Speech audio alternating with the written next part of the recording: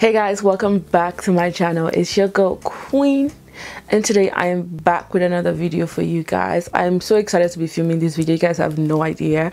If you're a new viewer and you're not subscribed, consider subscribing. I do fashion, beauty, and business related videos. I also do social media and some lifestyle. So whatever you're looking for, you can find it on here, so subscribe.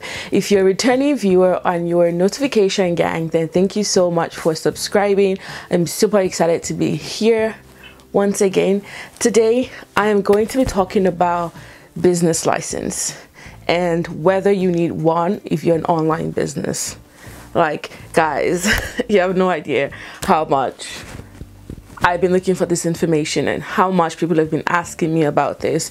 And it's funny that I just found this out myself. So anyway, guys, if you want to find out all about that, then keep on watching.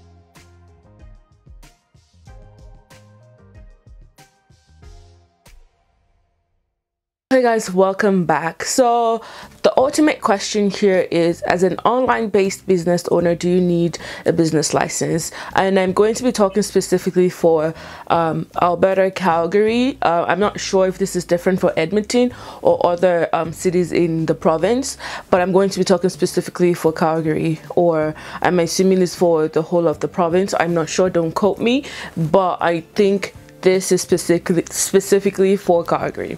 So I know you do need a business license. So if you have a physical location in the city or whatever, you do need a business license to carry out your business. But what I haven't been able to figure out for some time now is if you need an online business license. So I made a video about the 9 steps you need to take to start your online business. I'm going to link it somewhere so you guys can go watch that. It has some really good information, and I think this is like an addition to that video, because after so much research I was able to come to the conclusion that yes, you do need a business license for you to do business in Calgary, even though it's online. Now there is so much information on their website. I'm going to link it in the description box so you guys can go check it out. I'm also going to link it, like the direct link of what I'm talking about, I'm going to link it in the description box so that you guys can go out and read it. So according to the website, there's so many different types of license, and where you're going to, the category that you're going to fit in would be the home-based business. Now a lot of people might be like, because that's what I was thinking as well, but okay, well, I do work from home, but like I don't have clients coming in and out of my house, right? But according to them, even though you carry out your office administration stuff at home, if you store your physical product at home, if you so far you live in the house and you're carrying out business activities, if you're online posting about it on Instagram, you're in your house and you're doing business from home, then it's considered a home-based business. Now under the home-based business, they do have 2 classes. They have the class 1 and the class 2. So depending on the type of business that you do from home, depending on the number of visitors that you're going to get on a daily basis, depending on the number of vehicles that you're going to be using for your business, depending on the size, the amount of space you're going to occupy for your business, all of this is what you're going to use to determine the type of license you're going to get. Now I'm going to go through each class, and I'm going to let you know what the difference is, and so you can kind of figure out which class you fit in. From my observation, or from my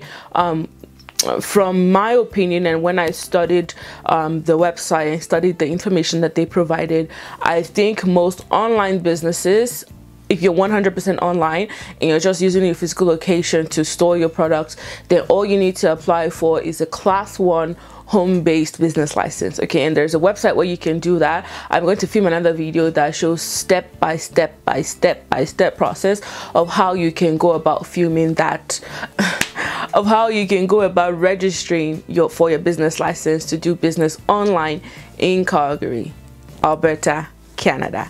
So let's go through both classes, and if you guys want, I can leave some screenshots of my communication with the agent that I spoke to. It was live chat, so I was asking him questions, he or she, I don't know, but I'm going to leave it here so that you guys can read it so that you guys know that I'm not just making you guys go spend money.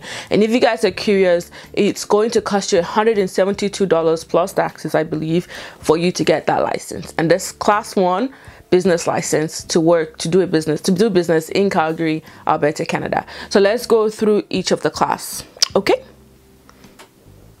And again, guys, I'm going to link all of this information in the description so that you guys can go and read it for yourself. That way you know exactly where you stand. That way you know exactly what kind of license you need to apply for. And to add to that, the website is designed in such a way that when you put in all of the information, when it asks you for a question and you put in your information, automatically it would update the website and ask you for the next question, and that was going to recommend the type of license you need to apply for. Okay guys, so the different categories that they have the commercial based location. That's if you have a location that is commercial, and they have the home-based location, which is what I'm going to talk about. They also have the based out of town, they have the mobile, and they have the personal service. It's all explained on the website, but I'm going to go through the home-based location, which is what applies to online sellers. So if you're based online, you have 2 classes. Like I said, you have the class 1 and class 2. So now for the class 1, these are the criterias. Okay, you must live in the house that you're going to be doing business from. There's no change in that. You must be living in that house, right? There can be only 2 home-based occupation within that home. So if somebody else already has a business in that house, then you can be the second person. But if there's already 2 people, I don't think you can. That's what this is saying. And then you can also use only 20% of the floor area for your business. So if your house is 1,500 square feet, you can only use 20% of that for the floor area. Okay, you don't have any storage material outside. There's no residential building. You cannot the business cannot be visible from outside. The business cannot create any type of nuisance. You cannot, there can't be any noise, dust, odor, or smoke or light. So if you're a cooking business and your food really stinks, then you can do it from home.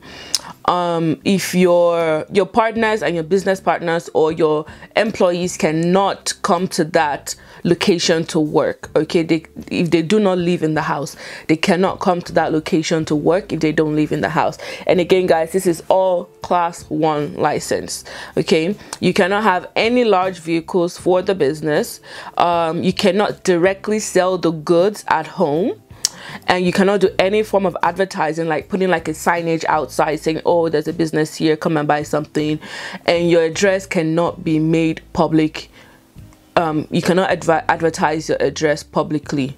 So these are all the rules for you to apply for class 1 business license in Calgary, home-based. And this is what really applies to online business owners, okay? And you can only have a maximum of 3 visits per week to your location. So these are all the rules. Now there's also class 2, which is also for a home-based business as well. Also, you must be living in the house. Your business can only also use 20% of the home area. Again, the garage, you can use your garage for cooking, or you can use your garage as a business. So now here's the difference. If you're only using your room as your business location or your business office, then you're class 1. If you need your whole garage to work from, then that's more like a class 2. That's one of the main difference that I've seen in this in both classes. Also, the business also cannot be visible from the outside. You cannot create any type of nuisance. You cannot generate traffic to or from your house. You can only have 1 commercial vehicle. So that's the second difference. The first one is you can use your garage, and the second one is you can have 1 commercial vehicle. Also, there's a minimum of 1 parking stall. You can have 5 business associate vehicle visits per day and a maximum of 15 visits per week. So if you're going to have a maximum of 15 visits per week, that is class 2. And this is pretty much all of the basic differences. Again, I'm going to link it in the description box.